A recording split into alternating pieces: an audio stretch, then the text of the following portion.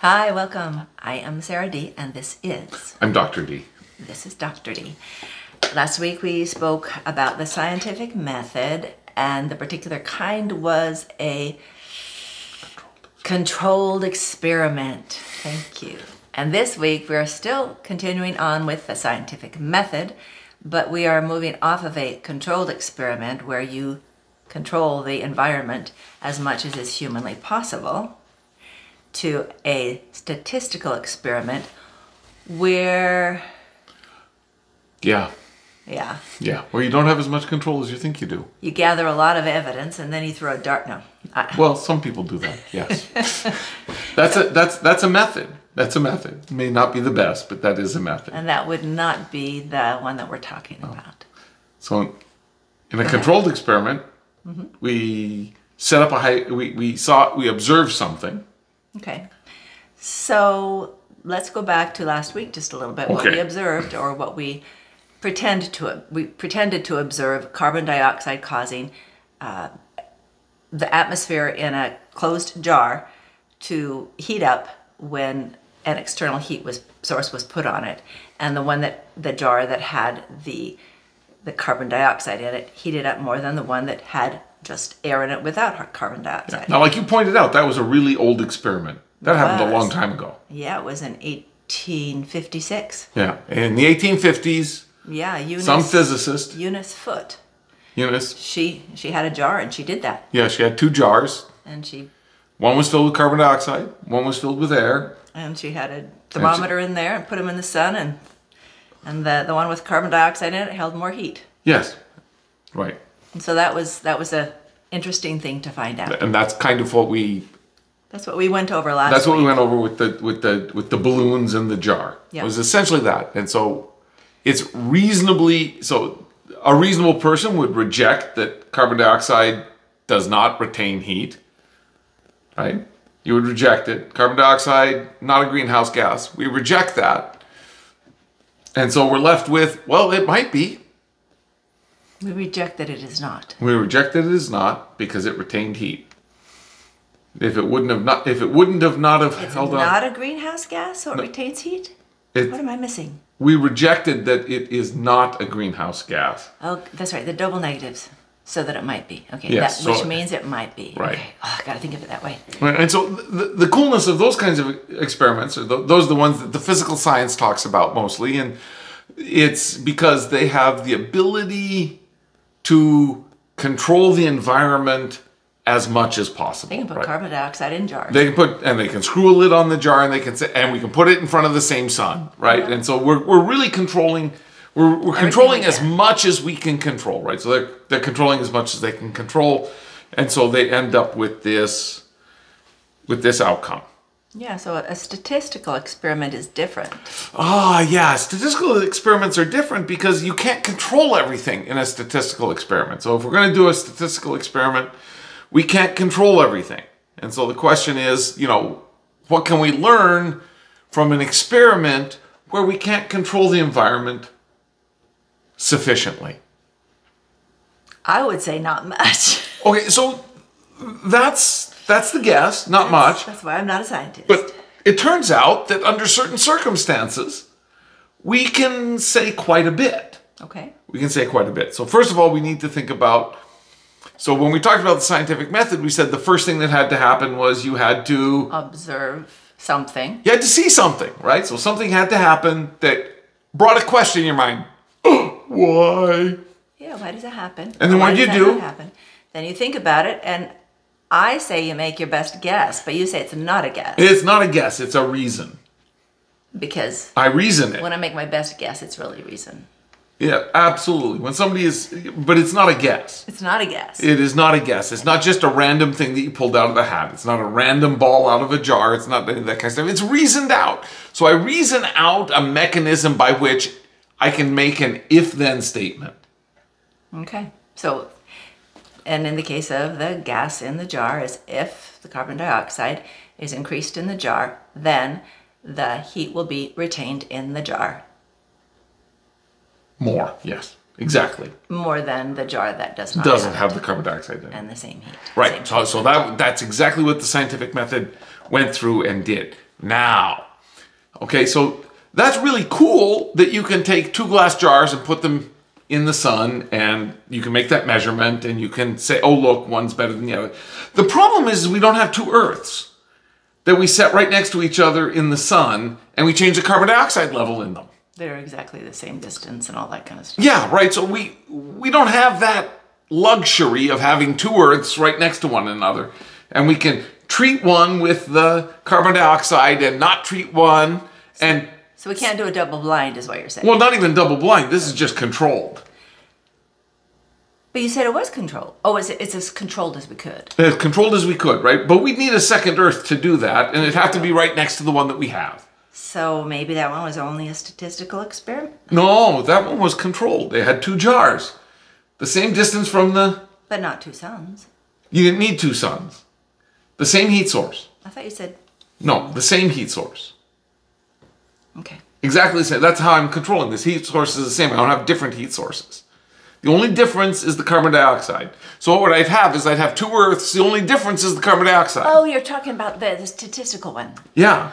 But I can't do that. No, you can't have 2 Earths. You could have 2 jars. Okay. I can have 2 jars, but I can't have 2 Earths. Right, no, we can't. Okay, so now the question is, we've in the 1850s, we decide carbon dioxide is a greenhouse gas. And then we have this other guy, I can't remember his name, an engineer. Cuthbert or something. And he starts with the C. Yeah. So we have this engineer. In the 30s of 1930 something. In the 1930s, well, he reasons back. He goes, well, look at that carbon dioxide issue. Yeah. And he reasons back, well, we are burning coal and wood at a much higher rate than we had been before. Mm-hmm. So carbon dioxide is probably more populated in the air. There's probably more carbon dioxide in the air than there was before. So that should imply what, if we're talking about a greenhouse gas?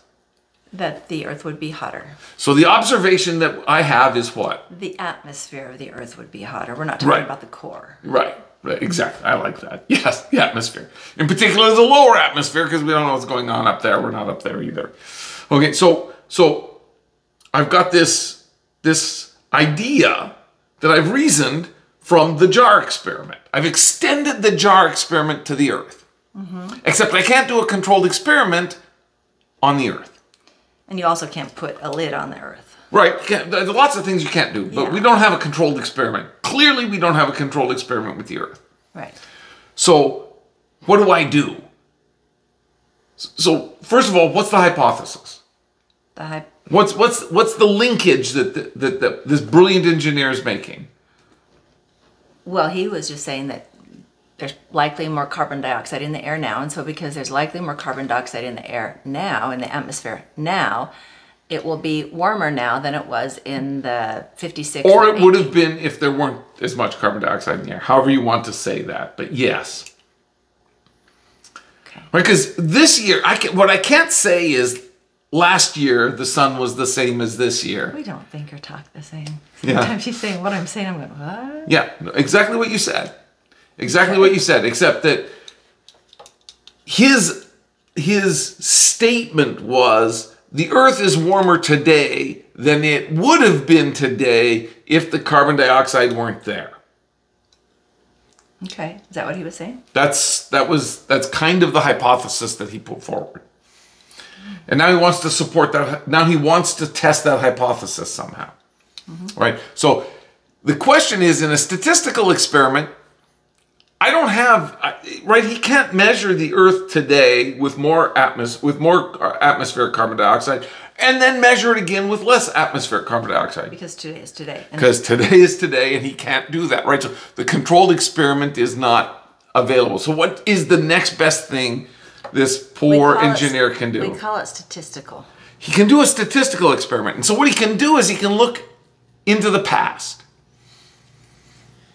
You can look into the past and you're going to say, well, 20 years ago, there was going to be less carbon dioxide. 19 years ago, there's a little bit more carbon dioxide. 18 years ago, yet more carbon dioxide. So he saw that. Well, he stated that. He perceived that. That was his if. That's his, right. So that's his if. And then what he goes and does is measure atmospheric temperature. Okay? So it's not clear how he measured carbon dioxide. But it was the 1930s, so it's okay that it's not clear how he measured carbon dioxide. He may have made, I don't know how he measured it. He did measure the temperature of the atmospheric temperature of the Earth through 200 atmospheric measuring stations, right? So he measured the temperature in 200 different places on the Earth, and he made an average temperature for the Earth to say, this is how hot the Earth is in the lower atmosphere. So that's what he did. And so he takes these temperature readings, and he takes carbon dioxide readings, and he notices that as the carbon dioxide grew across time... Is this the increase or the decrease? What happened? It increased, right? The temperature increased. Okay. As carbon dioxide grew across time, the temperature increased. That was when he was looking back. Yes, when he was looking back. Now, here's the deal, right? He probably wasn't measuring atmospheric carbon dioxide. He was measuring time and assumed that time was that every year we put more carbon dioxide in the air. So every year there was more. He may not have known the exact amount, but he knew there was more. And so that's Sometimes you say that's a proxy, right? It's a proxy. He used time as a proxy. That's exactly right. I used to get it right. He used time as the proxy. Okay. And so he did his study, and he found that, yes, the Earth had warmed up across the years that he had measured. The average temperature of the Earth tended to increase. You're going to go forward too? Yeah, and he published it in 1936 or 38 or 34, somewhere around there. He published it. And then the next 12 years, guess what happened? The carbon dioxide in the air he tested. He didn't test I'm not certain he tested carbon dioxide. He did test the temperature, though. Oh, yeah. And the average temperatures went down. Yeah, it got cooler in the next 12 years or so. Right. So he doesn't know why. Right, but let's just talk about his experiment, because his experiment is not that next 12 years. Right, his experiment was the first years. The first. Okay, the first part of it was his experiment. From the 1856 to then. So let's talk about an experimental test. How do I set up an experimental test? I need a hypothesis that is what? What do I need in science? The hypothesis has to be... disprovable? Yeah, it has to be a yes-no answer. It can't be only yes or only no. It has to be yes or no, right? And so in the statistical test, you usually set up the hypothesis, and statisticians will call it the null hypothesis. Which doesn't mean it's not a hypothesis. No, it means it's the starting hypothesis. It's like the 0 point of a disease spread. Yeah, right. It's the first hypothesis. So null means beginning. Beginning hypothesis. So the beginning hypothesis is usually in this counterintuitive form. So he assumed that carbon dioxide had no impact on global temperature. That's the assumption he made. The guy in the engineer. Okay. He assumed carbon dioxide has no impact on the global temperature. He collected his data and he ran his statistical test. Right. He took all the numbers and crunched them as he did with his slide rule. As he did with his slide rule. So here's the first thing we have to think about. So we've got this statistical test. Before I move forward with anything, I have to make a decision about, because I can't know anything from statistics.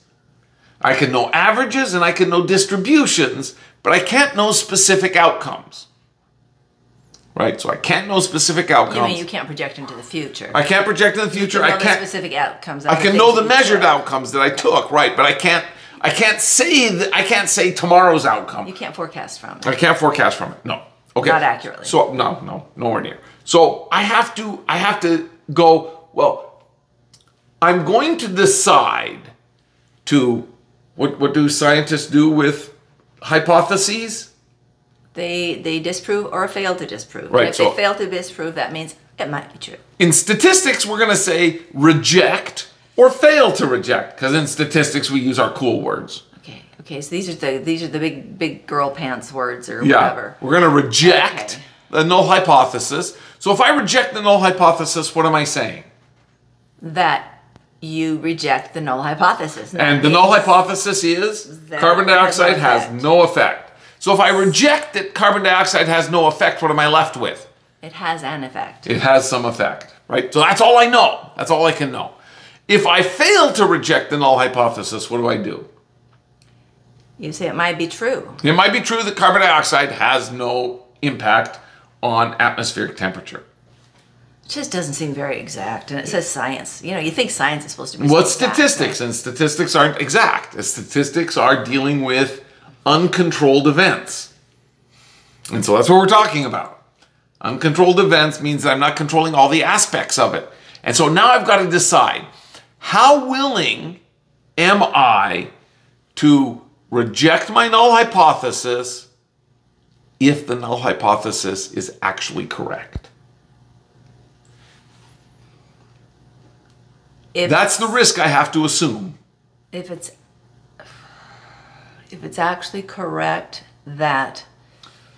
Right, so at what level am I willing, how much risk am I willing to take that I reject that you're female, given that you are? Right, so think I'm on a dating app and I'm looking at pictures of people on the dating app and I'm going, is this person on a dating app a female or somebody pretending to be a female? I can't know. I can't control. So I have to decide, what risk am I willing to take? What risk am I willing to take that I reject that you're female, given that you are? I know, see, I'm really getting confused here, so you just have to talk. Okay, so that's the level. And I set something called the confidence interval against that. Right? So as a general rule, I want to give my null hypothesis the benefit of the doubt. And that's just the beginning hypothesis, not the one that's wrong. Right. Because null does not mean right. negate. So I want to, so I'm saying my beginning hypothesis is carbon dioxide has no effect on atmospheric temperature. That's my null hypothesis. And I want to give it as much chance to succeed as possible. So I want my measurements of temperature and carbon dioxide, I want the responses from my measurements, I'm only going to reject that if they're far, far away from saying, yes, it does. Only if they're far, far away, not close. So if they're far, far away, so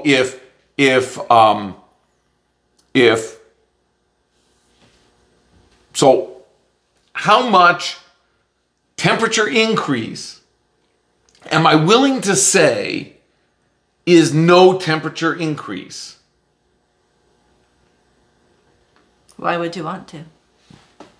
Because if I reject the null hypothesis and I gave it the best chance to succeed as possible, then the risk that rejecting it is wrong is very small.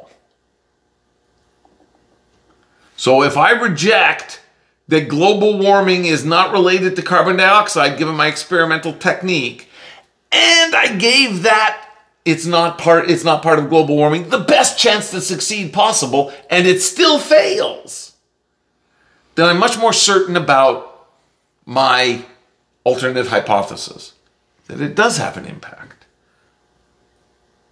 And so that's what I'm doing. That's what we're doing with this statistical experiment. And so we set up a confidence interval and we say, on average, if I made this measurement 100 times, on average, if I made this measurement... What's the confidence interval? Did you explain that? I'm explaining it right now. Okay, good. On average, if I did this experiment 100 times, I'm going to get different outcomes. I'll get different outcomes. I'll get outcomes from the temperature went down. I'll get outcomes to the temperature went up. I'll get outcomes to the temperature went down a whole lot. I'll get outcomes to the temperature went up a whole lot, right? It just depends upon what my sample looks like. Mm-hmm. And I'm just sampling from the real world, so I don't have the whole real world. I just have a sample. Mm-hmm. So I'm taking this sample and I'm measuring it, and sometimes my sample is going to say it heated up a lot, and sometimes it's going to say it cooled down a lot, right? And so I'm going to say, for me to reject that carbon dioxide has no impact, it has to be way, way out in the low probability possibilities. And if you reject that carbon dioxide has no impact, you're saying it might. If I reject it has no impact, then I'm saying that it might. And you can't say that it does. Well, no, that's the cool thing about... You just can't know. Yeah, you can't know. And so there we go. And so he ran this test. And he ran this test, and he rejected that carbon dioxide had no impact on global temperature, atmospheric temperature. So he thinks it might. So if it doesn't, right, if I can reject it, it doesn't, then I am left with the premonition that maybe it might. And so then you put it back in. It's back in the box of good ideas. You put it back in that box of good ideas. Yes. Okay, but beyond that, because I've used numbers, I can also say, oh, the number that I got said the temperature of the Earth is this much warmer because of the carbon dioxide. So I can impute from my statistic that, provided I collected my data correctly and all this kind of stuff, I can impute from my statistic that carbon dioxide in the atmosphere has a numerical implication on the increase of the temperature. And he made the assumption that, he said that the carbon dioxide that we were emitting into the air as we were emitting it across those years increased global temperatures by 0.005 of a degree Celsius per year. So it's not a lot, but not the 12 years after that. Ah, see, right. So if he were to run the experiment for the next 12 years, it would have said, well, no, carbon dioxide in the air cools the, right? Then he would have said, well, I rejected it does nothing. Carbon dioxide actually cools the air. Or it indicates it does. Well, you can't say that. You can't, right. There's evidence supporting that it may cool the air, right? So depending upon what you do. And so that's what. You know what it reminds me of? It reminds me of some old commercial a long time ago where people are feeling different parts of an elephant and they don't know what the heck they're feeling. And they're saying, oh, I think it's a rope. Oh, I think it's leather. Whatever. And it just depends on where you look, when you look, and what you see. And it's just different every don't you think? It everywhere we look, we see something. So like, oh, that's one thing to say. It is. But it's not a good thing to say. It is. Okay, so we're running into normative judgments. No, okay, we're running into normative judgments because I can say whatever I want, right? I can make up any statement I want, but this is actually evidence-based. And so it's different. It's like if I walked into a courtroom and, somebody called me to testify and I say, well, Sarah D is a murderer. Well, have you ever seen her? No. Do you know anything about her? No. But it was evidence-based that it was going up, too. Yes. So, and it was evidence-based that, well, what do you think this is? Well, but we have to make decisions in this life. And we either make them with evidence or we make them with no evidence. No, we always make them with evidence, though. No. But it's always incomplete. We don't have to. There are lots of people that make decisions with no evidence. They jump to conclusions. That's the concept. Humans do it all the time. Okay. This evidence-based stuff. Well, it's better. It tries to mitigate the emotional craziness that we can jump to, right? Now, critiques of this particular thought process is, well, if you would have measured the next 12 years, it went down. And then the thing comes in, well, if I'm talking about geological change, right? Changes to major systems, does a 20 or 30-year measurement mean anything? I know. Right? I know that if I was to do the measurement right here in New York State, right, the season matters. Right? So a year is going to give every few months I'm going to get a very different understanding of what New York State looks like. And when we were in high school and college, there was global cooling we're coming into an ice age. There was there was concern about that as well. There was another downturn, or there was another perceived downturn. Whether there was a downturn or not, I don't know. I'm just saying. I'm just saying that it was part of the news out there. Now, the point that you have to take into consideration, though, is that once we've got this idea that carbon dioxide may impact global temperatures, then what we need to do is we need to refine the test. We're never going to be able to do a controlled experiment because we don't have a second Earth at the same distance from the sun where we can change the carbon dioxide levels. So we can't do a controlled experiment. So we can't do the jar test. Right. But we can maybe reach further back in time. With trees. Or with all sorts of things. And get more of a geological time length. And so we can talk about that next time. What happens when we can reach further back in time? Oh, by the way, we get better measurements now of global temperature and carbon dioxide using satellite measurements. Right. Which are not just, oh, I sampled it in 200 places on the Earth, right? So I get, and the testing across the last 20 or 30 years using satellite measurements also reject that carbon dioxide has no impact on global temperatures. On global lower atmospheric temperatures. Right? Okay, so that also, but again, short periods of time. We don't know what it means in short periods of time, right? Ice ages come and not ice ages come, and it happens on 10 or 15,000 years. There would have to be a hypothesis on that. Sequences. As to what the distance of time it would need. Right, so now, so meant anything to what we were. But given that we have this idea that global that we're causing environment, well, the global environment changes across tens of thousands of years, we might need to be able to look at tens of thousands of years of data. And the question is, where do you get tens of thousands of years of satellite data on temperatures unless aliens have been doing it and they haven't given us the data yet? Then we're going to have to find a different method. And now we're going to talk about moving from the simple statistical experiment to running another statistical experiment and using it for forecasting. In this case, forecasting back through time. And so that's what we're going to do next. And we're going to talk about all of the problems associated with that, as well as, whether, what should we pay attention to? Yeah, what should we pay attention to? That's really what we care about, right? Yeah. Because now I'm not saying that global warming is not man-made. I'm not saying that there is not more carbon dioxide. I'm not saying any of these. I'm not saying carbon dioxide is not a greenhouse gas. What I'm saying is that the statistical method tells us things, but it doesn't tell us things in an absolute sense, and clearly not in the same kind of absolute sense that a controlled experiment like the 2 jars from the 1860s. Thank you, Dr. D. I'm sorry I got lost.